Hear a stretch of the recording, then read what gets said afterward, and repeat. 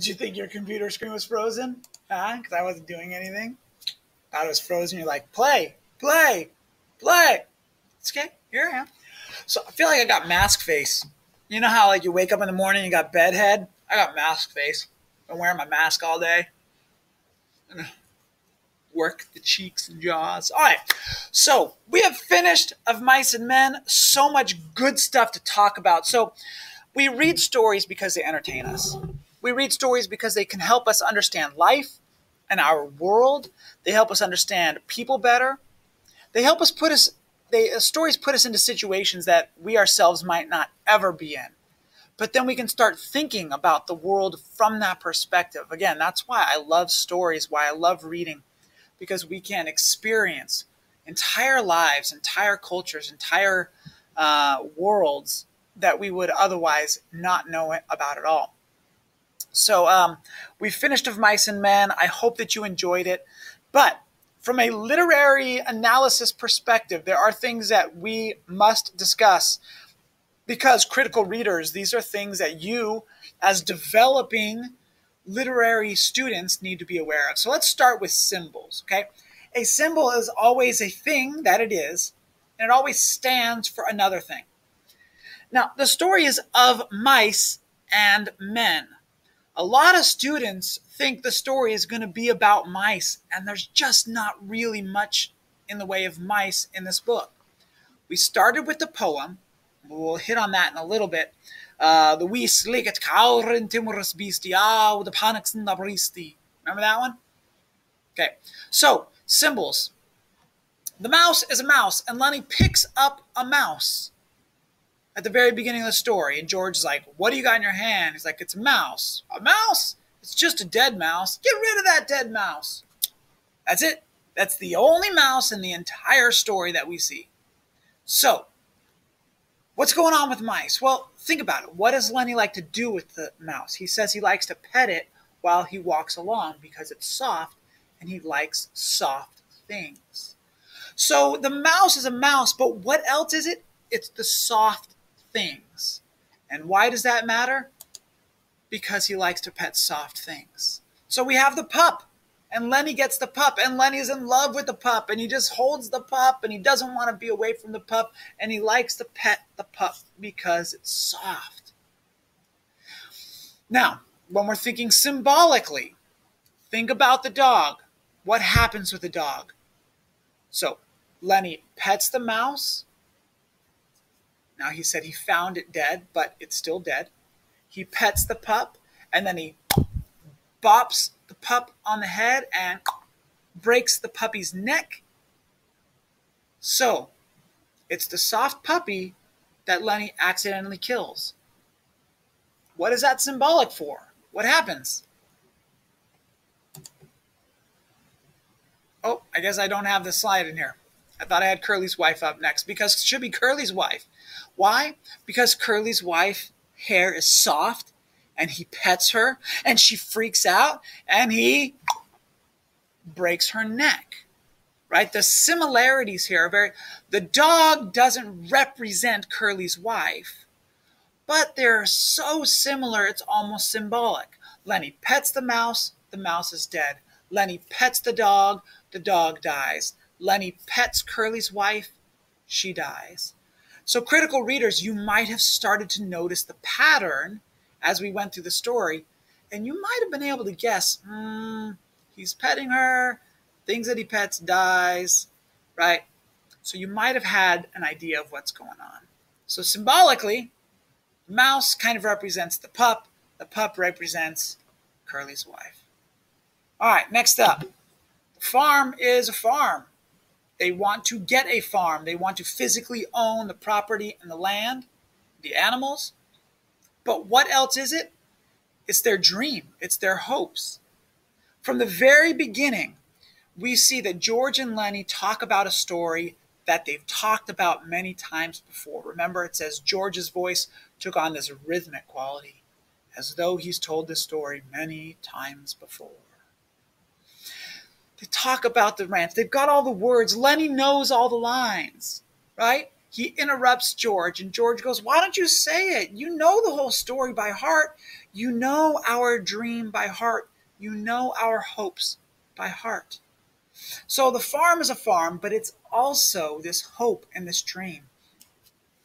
When Candy enters into the story, and Candy's like, "Hey, I got a bunch of money, and your dream sounds really nice. Can I get the farm with you?"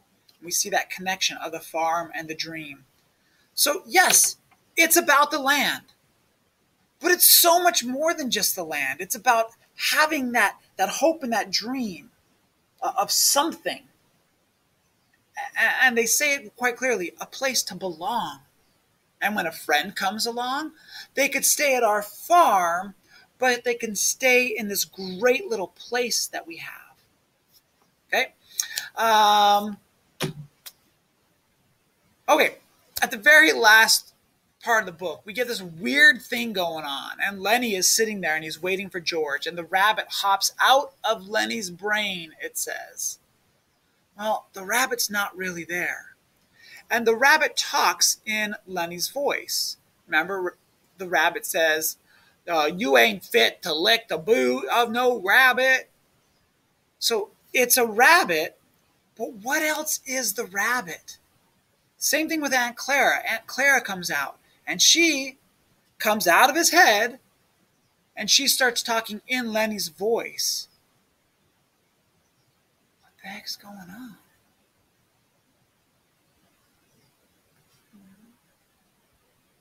Okay, so yes, the rabbit is Lenny's conscience, and Aunt Clara is Lenny's conscience. Lenny's brain is smart enough to recognize he's done an unforgivable thing. He's done something so bad. He's killed a person. Now, here's the thing. Lenny also is so concerned about George. And right, as he's talking to the rabbit and he's talking to Aunt Clara, he's saying he's sorry and he's afraid that George won't let him have the rabbits anymore. Because the rabbits are also a part of that dream and that hope. And that's what Lenny's clinging to. We want to get the rabbits and a place for ourselves and a place to live and a place to belong. Okay, let's talk about the games, the card games. So on one hand, George plays solitaire, and it says George lays out his solitaire hand, and he's playing solitaire by himself. Lenny doesn't have the mental capacity to play card games. In fact, when he picks up the card, he looks at it and goes, "They're the same both ways. Why are they the same?" But Lenny doesn't understand how the cards operate, how to use the cards. So symbolically here, what we got going on is this idea of solitaire is for one person, and even though George has Lenny, there's still a big gap between George and Lenny. There's still this big understanding gap to where they can't actually do things together on that level. So George plays euchre with Wit, and I know you probably don't remember Wit. He was a pretty tiny character. And they lay out the hands, but they don't actually play the game. And I think this is important because George never makes that connection with anybody. He never actually plays a card game with Slim. He never plays with Wit. He never plays with Carlson. He doesn't play with Lenny. George is still kind of on his own. The games represent that solitary element to things. George has Lenny, but George is still kind of on his own, just like a parent, particularly a single parent, right? The parent has the child. The parent loves the child. The parent takes care of the child. Sometimes the parent gets angry at the child, but the parent and the child can still have great love for each other, but they're still never quite equals. They still are never quite on that same playing field, that same level. So the card games are definitely in there symbolically, I think, to highlight this idea of aloneness. All right, so let's talk about themes. Themes are the author's message about life. So now we're talking about John Steinbeck. We're talking about the message that Steinbeck wants you to know. If we take away George, if we take away Lenny, if we take away Carlson and Crooks and all these other characters, what ideas are we left with? And so let's look at the ideas that come up again and again and again. So here's one of them. Candy says that he's worked all over and he's helped with a lot of people with crops, but he's never had his own land. He's never had his own crops. Crooks says nobody gets to heaven. Nobody gets no land. It's just a dream. It never happens. Crooks says, I've seen lots of guys come to work here. They all have the same dream. They want to get some land. It never happens. George and Lenny, it says this dream that they'd always had, but never really thought would come true. It was going to come true. It was going to happen. And now we come back to the poem, Robert Burns' poem, To a Mouse, where it says, the best laid plans of mice and men gang off the giggly. Remember? The best laid plans often go wrong. Things get messed up. So even though it was this dream that they had that was about to come true, they could make it happen, it doesn't. It doesn't happen. You guys, is Steinbeck being positive or negative? He's being so negative. Steinbeck is saying, look, people, you might have hopes and dreams are good, but it's not going to happen, he says. Oh, you got this sweet dream. You want these good things to happen? Nope. It doesn't happen. Does it happen for Candy? Nope. Does it happen for Crooks? Nope. Does it happen for George and Lenny? Nope. Nope. The whole point, and it's depressing. It is a sad thing because so much in life, you're told by parents and teachers for years, if you could dream it, you can make it happen. Make your dreams come true. Your dreams are your reality. We say all these really nice, loving, good platitudes, these lofty ideas, right? If you want to be president, you too can be president. You're not going to be president. Chances are very small that you're going to be president. Right? You want to be an astronaut? Probably not. It's just, it might be a good hope and dream, and it might be really nice. It might even motivate you. But the truth is, not going to happen. And you're like, dude, Steinbeck, come on, man. That is a harsh lesson to learn. That is tough. And Steinbeck's like, yep. Try shooting your best friend in the back of the head sometime. Life is hard. Your hopes and dreams can be good. Your hopes and dreams might motivate you, but they're not going to happen. Ouch. When we started, we talked about the idea of the American dream and how we had this idea that if you work hard and get a good job and get a good education, you can afford to buy that house. You can afford to buy that nice car. You can afford to get married and have a bunch of kids and have a nice, easy life. And some people do that. But for a lot of people, it's just a dream. For a lot of people, they can never actually make everything come together to make it happen. And so I think Steinbeck is really challenging us here. He's challenging our idea of the American dream. He's saying, look, dreams are good and we need dreams. Sometimes life just beats you down. Dang it. Okay, so I'm going to comment lastly here. That last line of the book is Carlson saying, now what the hell you suppose is eating them two guys? And it's just like, what? Why would you end like that? I think the purpose is this. George and Lenny have each other. And now they don't. And now George is alone. And Slim says to George, George, I get it. I know what you had to do. It was the right thing. And it was a hard thing. And Slim says, George, let's go in. We'll go into town. We'll get a drink. You can get drunk. You can try and forget this. But this was a hard reality because you had somebody. You had a friend. And Carlson's like, what do you think's wrong with those guys? Huh? Why are they so sad? Carlson didn't care about killing the dog. Carlson doesn't care about killing Lenny. Carlson doesn't understand connection. He doesn't understand that concept of connecting to another human being, which takes us to our next point here. Takes up to this point here. We'll go back to the next one in a little bit. All right. We see consistently throughout the story, George and Lenny say, I got you and you got me. We can look after each other. We go together. George and Lenny, Lenny and George.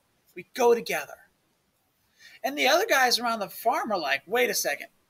You guys like go around together? The boss asks. Curly says, wait. What are you getting into it for? Why do you care? You go around together, huh? Is that it? And Slim's like, you guys go around together, huh? Interesting. Not many people go around together. And then Crooks drops the hammer and Crooks says, a guy gets lonely and he gets sick.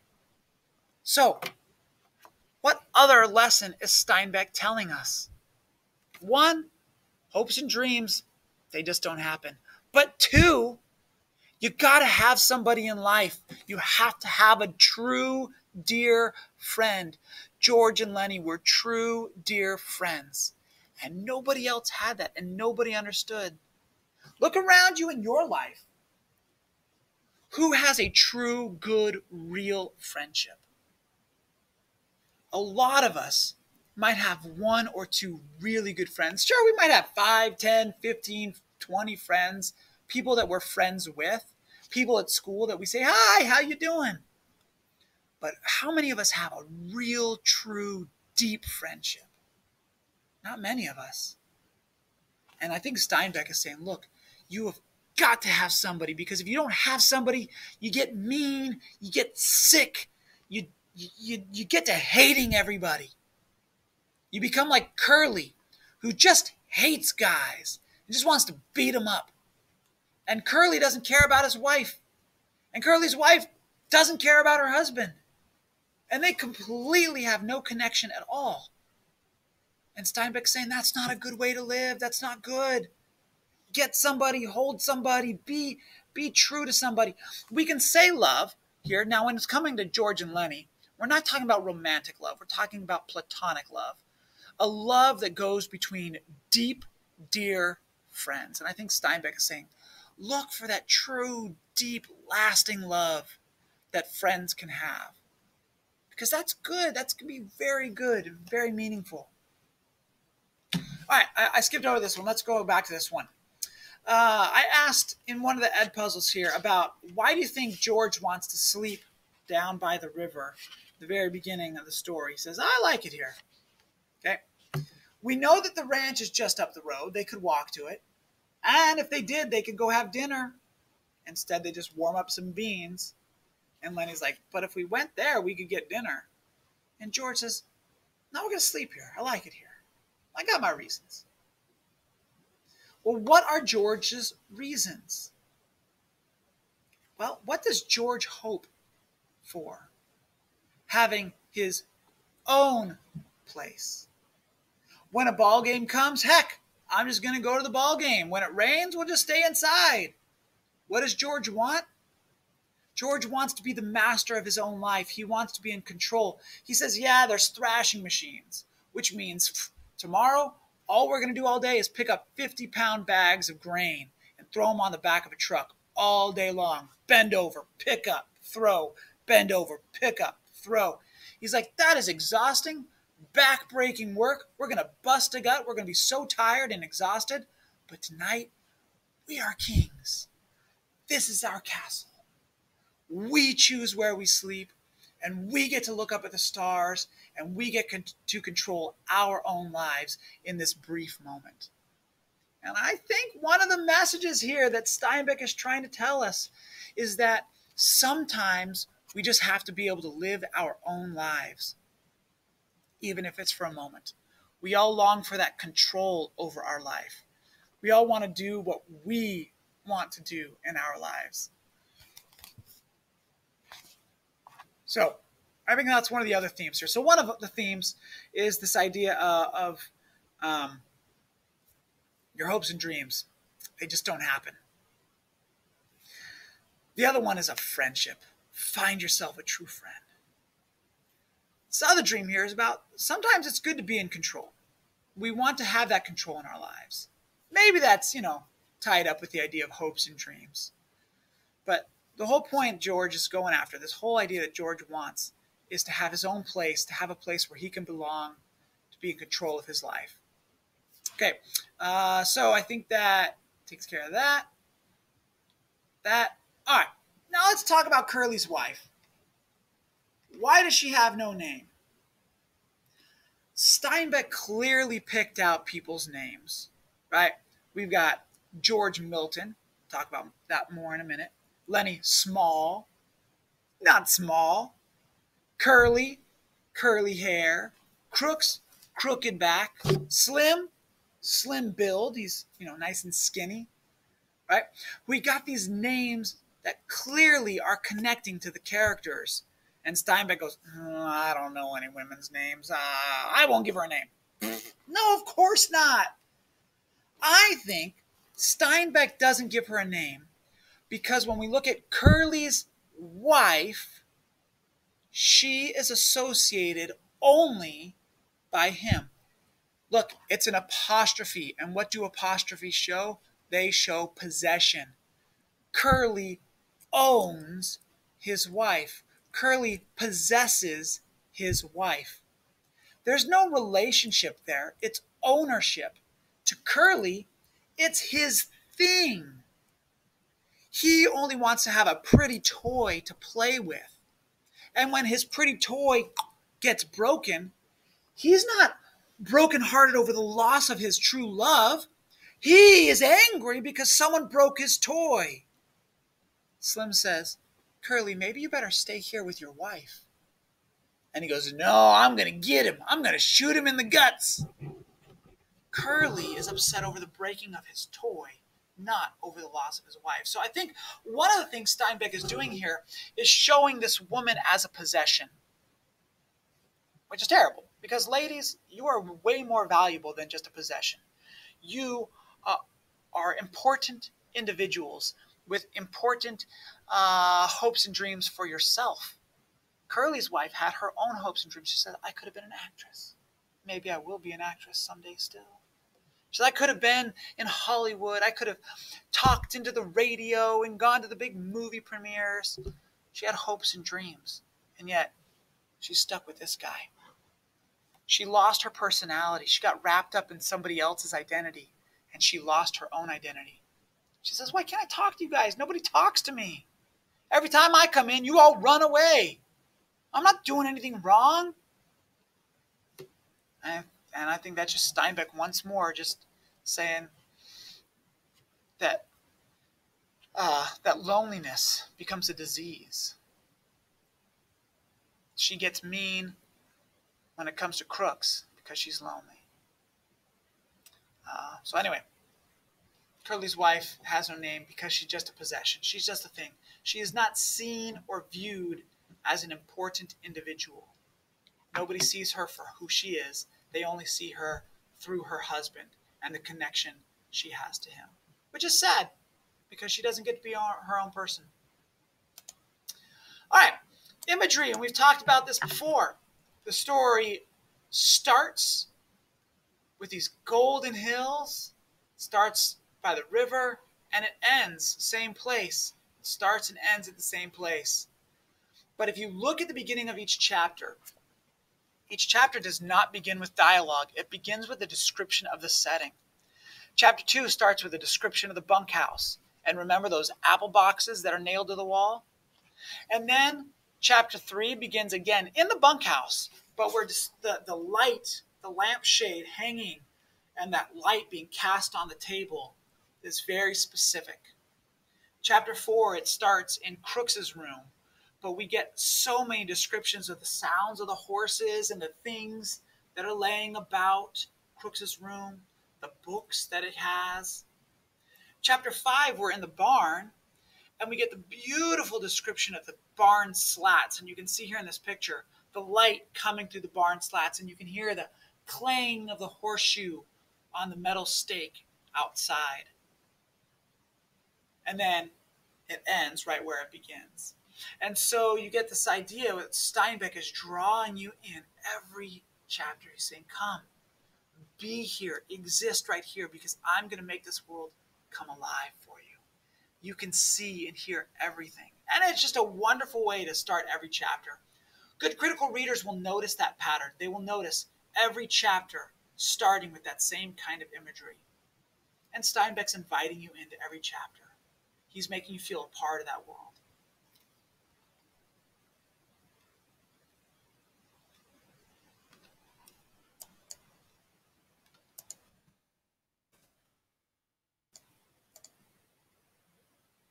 All right. The last thing I wanted to talk about here uh, is just kind of a little bit for fun. We've talked about the great conversation. We started our year off by looking at a couple of the Bible stories. Um, so I am not the first one to come up with this theory. I think it's an interesting theory. I think it's a fun theory, but I don't think we have to do a whole lot with it. But if this idea is this idea of having a dream and then losing a dream, let's take a look at some of the connections we might have to the Garden of Eden. So if you remember, Adam and Eve are in the Garden of Eden, God's perfect place. And the serpent, a snake, which we have symbolically here, the devil is the serpent, and he tricks Eve, he deceives Eve into eating the forbidden fruit. And because Adam and Eve eat that forbidden fruit, they are kicked out of God's garden, and they lose that wonderful thing. So think about it. It starts down by the river in a garden and ends in a garden, right? Ends in the same place, not actually a garden, but symbolically. Same kind of, we got those hills in the background and the trees. If you paid attention, there was the snake in both the first and the last part of the chapter, periscoping its head above the water as it swam through, right? So we get the symbolism of the snake, which might be the serpent. And of course, we get the temptress, right? Eve ate the fruit first and then told her husband Adam, here, eat this. And Adam's like, whoa, God said we shouldn't eat this. So you might have Curly's wife representing Eve as this temptation. And why? Because Lenny is tempted by her. He says, I'm not supposed to talk to you. She goes, what's wrong with talking to me? He goes, I'm not supposed to be with you. She should have left. But then she's like, no, I'm friendly. Here, feel my hair. And he's like, oh, that's soft. And he gets drawn in. And that's where the sin comes. That's where the breaking of things comes. You take the temptation and it breaks things. What happens to Lenny? Because he broke her, drawn into that temptation, Lenny is now exiled from the garden. He is kicked out of the garden. George and Lenny are there. George kills Lenny. Lenny is removed from the garden. Lenny is removed from their hopes and their dreams. The Garden of Eden is this perfect hope of wonderful living. Their hope of the farm is this perfect hope of wonderful living. And she tempted Lenny, and now it's broken. The last connection, which probably helps to draw it all together, John Milton is a very famous writer who wrote the story Paradise Lost, which is a very old story, but very famous. And it essentially is the story of the devil falling from God's grace. He was in heaven. Now he's been cast down to earth. And Paradise Lost is this eternal struggle of good versus bad, heaven versus hell. And what is George's last name? George Milton. John Milton wrote Paradise Lost. George Milton, right? Steinbeck picked names. Lenny Small, Curly, Crooks, Slim. Like, these names are not accidents. So, I don't know. It might not be all that important, but I sure think it's a lot of fun to talk about. I think it's a lot of fun to think about. And good critical readers, we grab onto these little nuggets and we pull them together and we go, hey, is there something here? Is this exciting? That's fun to talk about. So that's how I wanted to end. I think I've kind of covered all the big things real quick. So, ladies and gentlemen, I love teaching this story. I hope you enjoyed hearing it and experiencing it.